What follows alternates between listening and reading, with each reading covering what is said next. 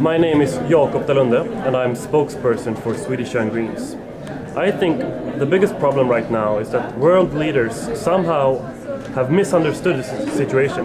They think that it's the best thing for the climate and for the economy to be the last nation or economy to leave the carbon-based society.